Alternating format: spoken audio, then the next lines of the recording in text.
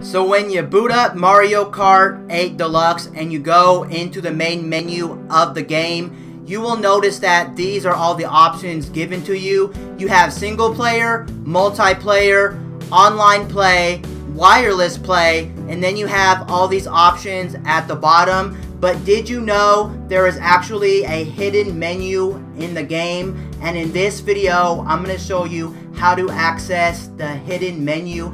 Now, this will work with the Pro controller, and this will also work with the Joy-Con. However, I don't think this will work with one single Joy-Con. You will need to use both Joy-Cons in any configuration. Now, what you're going to want to do is you're going to want to hold down L and R on the back of the controller at the same time while also clicking the left thumbstick down. So L and R plus clicking the left thumbstick down, and you will notice that wireless play has changed to LAN play. Now basically, LAN play is just another option to play with switches in the same area. The difference is, instead of playing wirelessly, you're going to be playing connected through a LAN. Now take note, LAN will only work if you are in dock. It will not work in handheld mode. So each switch will need to be in docked mode on the TV. It will not work in handheld mode.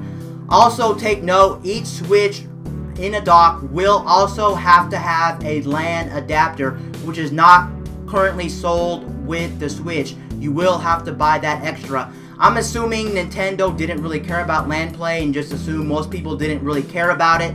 That's why they probably hid it in the game and they made it a button configuration to actually access. If you go into LAN play, you will notice that LAN play looks exactly the same as wireless play. It looks no different. I'm gonna go ahead and go back and show you what wireless play looks like. If you compare the two and click on it, it's exactly the same. It's just instead of wireless, you're going through wires. So the connection should be better if you want to host like a LAN party, or if you just want to make sure your connection's more steady, you can play through LAN. I also think LAN will actually work up to 12 players. So if you want to have a LAN party with 12 players, you can absolutely do that.